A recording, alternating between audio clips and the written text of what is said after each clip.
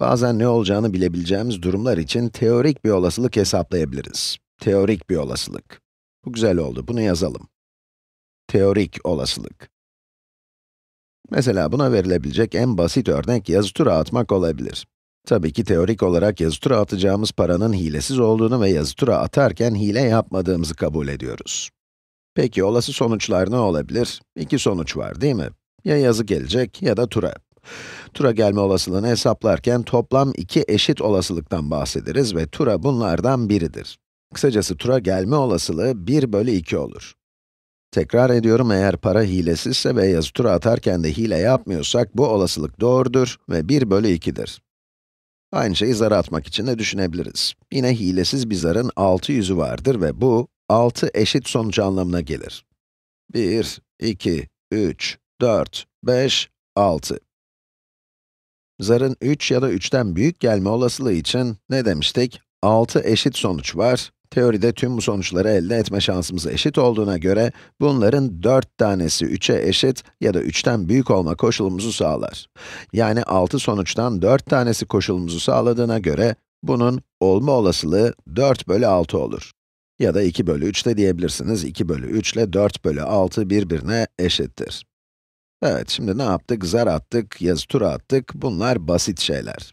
Eğer bilgisayarınız ya da elektronik tablolarınız varsa çok daha karışık işlemler de yapabilirsiniz. İsterseniz birçok defa yazı tura attığınızda elde edeceğiniz sonuçların kombinasyonlarını bile hesaplayabilirsiniz.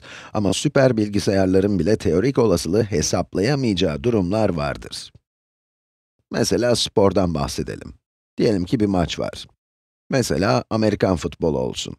Böylelikle farklı bir örnek vermiş oluruz. Bir maç oynanıyor ve belirli bir skorun olasılığını merak ediyorsunuz. Bunu hesaplamak hiç de kolay değildir. Neden? Çünkü işin içinde insan faktörü var. İnsanların günü gününü tutmaz. Bir gün iyi dediklerine ertesi gün kötü derler, farklı cevap verirler. Takımın oyuncuları formsuz olabilir, seyirciler formsuz olabilirler, değil mi? Hatta hava durumu bile bu olasılığı etkileyebilir. Yağmur yağar, zemin ıslanır, elindeki top kayar oyuncunun. Kısacası skorun ne olacağını, maçın ne olacağını kesinlikle bilemeyiz. Bunun gibi durumlarda deneysel olasılıktan bahsetmek daha doğru olur. Deneysel olasılık. Deneysel olasılıkta bir şeyin olasılığını elimizdeki geçmiş verilere ya da deneyimlere göre hesaplarız. Hemen bir örnek görelim. Burada az önce bahsettiğimiz takımın, Amerikan futbol takımının verileri var. Bir sezon boyunca oynadıkları maçlarda yaptıkları skorlar var. Evet, bir maçta kaydettikleri sayıların ve oynadıkları maçların sayısını gösteren bir histogram var. İki maçta 0 ve 9 arasında sayı atmışlar. 4 maçta skorları 10 ile 19 arasındaymış, 10 ve 19 dahil. 5 oyunda 20 ile 29 arasındaymış. 3 maçta 30 ile 39 arasındaymış ve 2 maçta da 40 ile 49 arasında sayı almışlar, sayı atmışlar.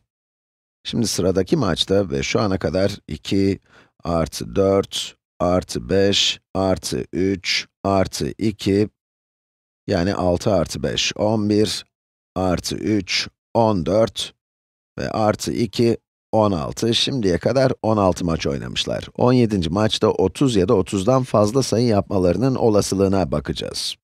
İşte size teorik olasılığı bulmanın çok zor olduğu bir durum. Bu durumda geleceği tahmin etmenin hiçbir yolu yok.